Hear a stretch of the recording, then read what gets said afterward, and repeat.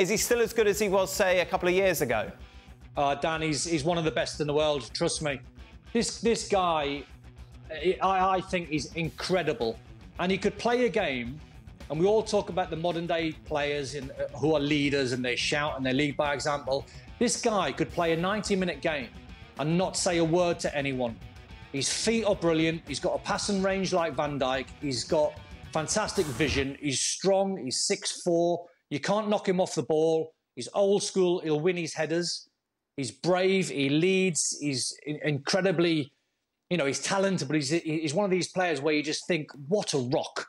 Like, incredibly. I mean, he's great service to Napoli. He's been there for 8 years. And how someone of the Barcas and the Real Madrids and the gigantic football clubs have never bought him or never tried to prize him away, I will never know, because I've been watching him for quite a few years, Dan.